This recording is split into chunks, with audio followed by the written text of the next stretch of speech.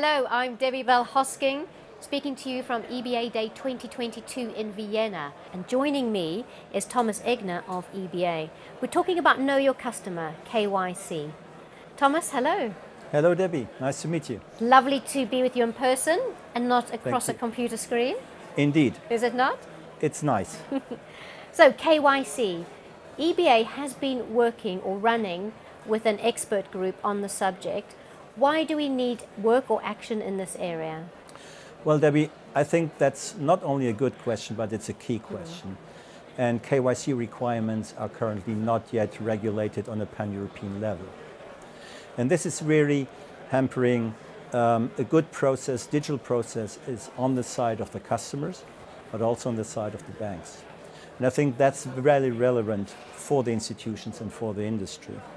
So we have been asked by a group of banks last year how the EBA could help and remedy the situation.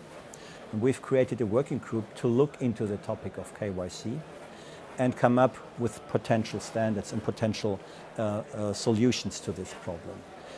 We have created a working group which then, by the way, ended up by delivering a standard, the EBA Common Baseline Classification Standard, as I said, delivered by end of this year.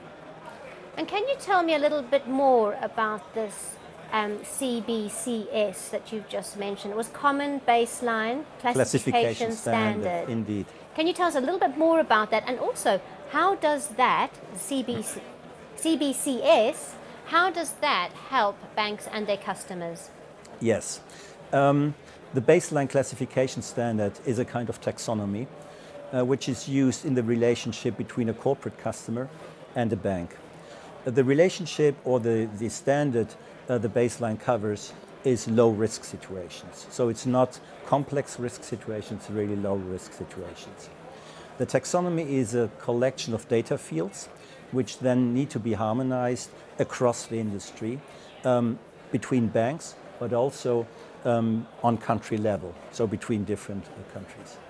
The idea behind the standard is to deliver a kind of, uniform set of data points, which then is to be applied by banks and also by corporate customers to drive digitalization in the process. And the standard, the taxonomy, is then harmonized across the full industry. And what sort of areas are we talking about? Could you give us an example where you wish to set a standard? Well, the standard mainly covers the way natural persons and corporate customers are identified. Here we speak about UBOs, ultimate beneficial owners. We do have different rules how different banks classify the UBOs, but also how different countries require that the UBOs are identified. And we came up to a joint view on the topic, and we try to standardize this. So that is the standard, the taxonomy. We, by the way, have also published on our website. It's publicly available and accessible for the full ecosystem. Great. So if somebody wants to research that, they can have a look. Indeed, indeed. It's free, downloadable, regardless if you're a member of the association or not. We've done that to drive the topic, to help the industry, to deal with the topic of KYC, and also to promote its usage on a pan-European level, to drive, as I said, digitalization in the industry, both for the sake of the customers but also for the banks. So both sides are very important to the topic. Okay, great. Well, that's good to hear that people can access Yes. that and download it. And what else is on the agenda for the KYC group? Yes. So the creation of the common baseline was phase one. As I said, the baseline is just a collection of data fields. Now in phase two, we are looking how to populate these data fields. This is also a very interesting experience because we see how banks in different countries populate that. And we felt that this is very necessary to provide a feeling for the industry to see the different items which are used to populate these data fields. We hope that we finalize the phase two by end of Q3 this year.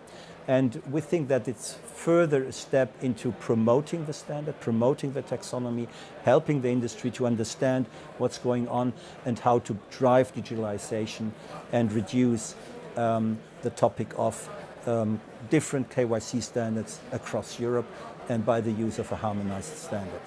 Excellent. So work is still in progress and more to be delivered. Indeed, work as far phase 2 is considered is still in progress. Phase 1 is delivered and, as I said, ready to be downloaded by the industry from our website. Wonderful. And is that the EBA website? That's the website of the association, indeed. Okay, wonderful. Thomas, thank you so much for joining us. Thank you, Debbie, and have a nice EBA day. Thank you. Thank you.